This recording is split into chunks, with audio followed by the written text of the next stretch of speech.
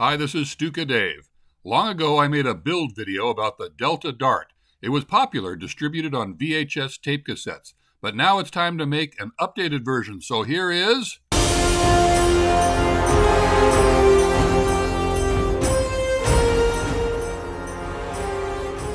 Yeah, I don't know if I can live up to that music.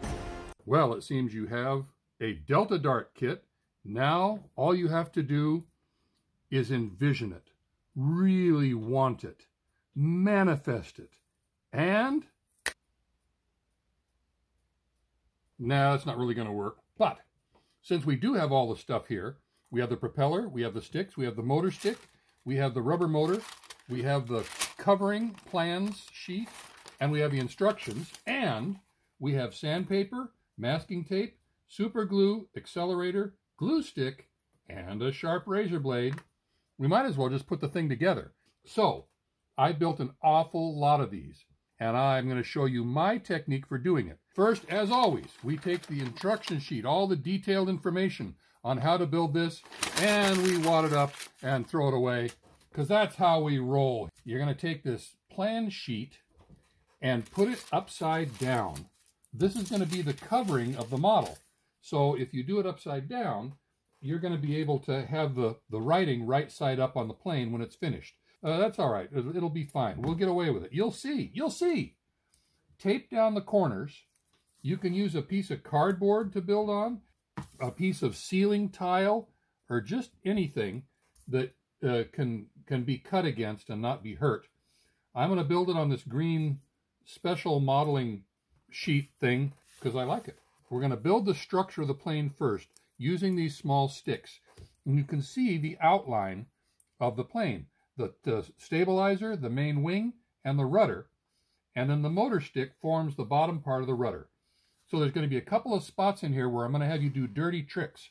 And here's dirty trick number one. Put a cut through there. Trust me, this will come in handy later. Cut the pieces to match and stick them down to this. And the first piece is going to be the motor stick. So you rub glue stick, regular old glue stick, on it. And there, see? And we're heading for town already. Now, this piece is the next piece to go on. Cut it like that and cut it like that. Here's dirty trick number two. They have you cutting these blunt and folding the paper over. We're going to do it different. We're going to cut the pieces so they go all the way out to make a sharp point. Not blunt with the paper folded over, but tight-fitting, sharp joints there with the sticks right next to each other. It'll be very strong that way. And you run the glue stick up it, get plenty of glue on there, then flip it back over where it was. If you make them so that they don't touch each other, you will have in-flight structural failure, and the passengers will scream, and there'll be an investigation, and you might lose your pilot's license. We don't want any of that. And you can see you get a piece left over, so we'll use it for one of these wing braces. That way we won't waste any balsa. Because, hey, that balsa wood doesn't grow on trees, you know. So, the Delta Dart model was designed by Frank Elling, a genius, and it was introduced in 1966. And they say that there have been more Delta Darts produced than any other type of model airplane. And it's quite a good model. And if you build it right, it'll fly exceptionally well. Now here, again, when we get to this wingtip, we're not going to cut it blunt like that. We're going to bring it all the way out to the tip. And that makes a very strong joint. I'm not a patient guy, but I build model airplanes because they don't take patience. It's fun to build them. So it's not like it's a drudgery that you're hoping it's over. It's a little sad when you finish it because that part of the fun is over. Although flying it is a lot of fun too. You want a fresh glue stick. When they start getting a little old, I throw them away because they're inexpensive. But a fresh one just works a lot better. Now I'm going to get really fancy. Watch this.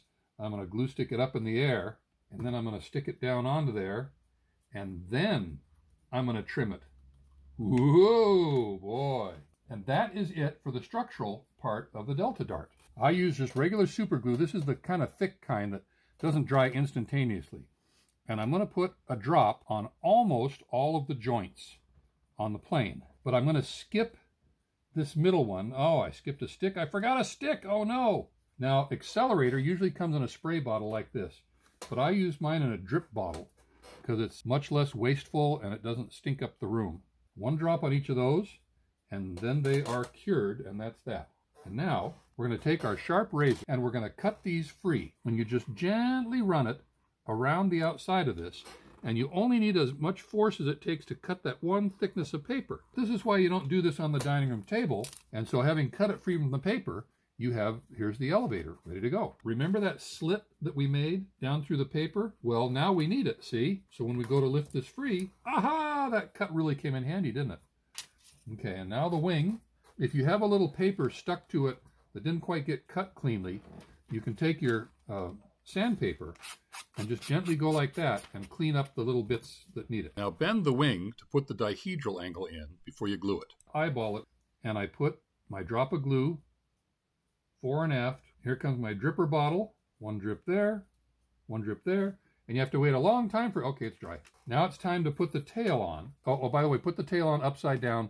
Trust me, it's an obscure aerodynamic reason. If you put that on, it will give too much up elevator. So we're going to shim it down a little bit. I put a drop of glue on the tail here, and then I put the stick onto that. Of course, we don't need that much shim, so I'm going to eyeball just under 1/8 of an inch, and we end up with a little shim there. Now, you put a drop of glue on the middle back of that, and a drop of glue on the front, and then I put some more accelerator on this end. It dries almost instantly.